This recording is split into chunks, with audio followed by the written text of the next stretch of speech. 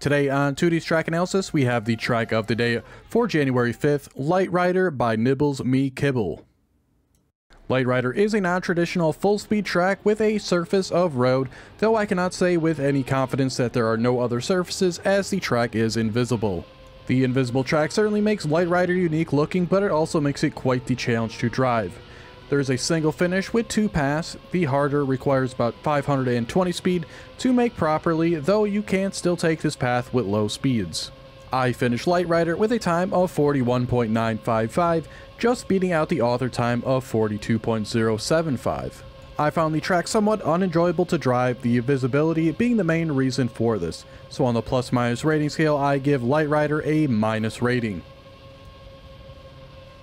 So at the start of the analysis here, we'll see that the world record ghost takes a wildly different line than I do. I always struggled through this part. I really had no idea what I was meant to do, and 2 locations here at the start I was always sliding out on and losing a ton of speed. Had really no idea why either. Obviously the track is invisible and you cannot see your tires or skid marks for that matter, so it was always hard to tell what was actually happening. But as you can see, the different route at the start has the world record already well ahead of me. This extra speed will allow them to get a little bit smoother landing than me here, and for this jump right here, they also take a much further inside line than I do. They'll jump off to the left here very early, and I will just take it down the middle. And for the upcoming turn, we take pretty similar lines here, just a little bit off. They'll allow them to get a little bit extra speed, but overall, not too bad there. As for this upcoming jump to the upper platform, I had a lot of problems with this. Most of the time I was so fast here that I felt like I would have to let go.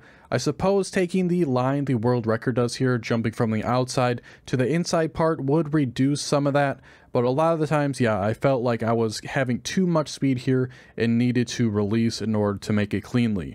But we'll make it up perfectly fine as we had low speed coming in.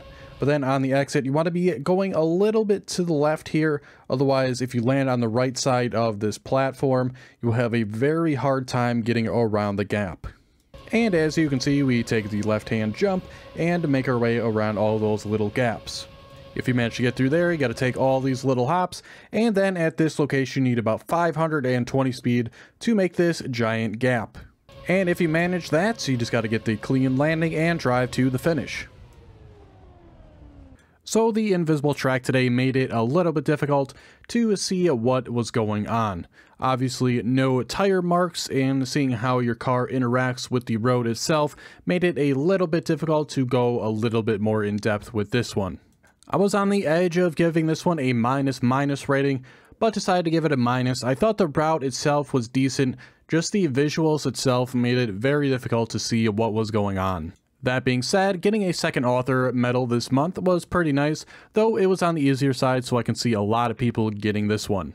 That's going to be it for today though. Hope you enjoyed. If you did, be sure to like the video and subscribe so you don't miss out on future content like this. Be sure to check the description for links to my Twitch and Discord if you're interested in those, and be sure to check out all the other Trackmania content on the channel. Thanks so much for watching, and I'll see you guys tomorrow for the next one.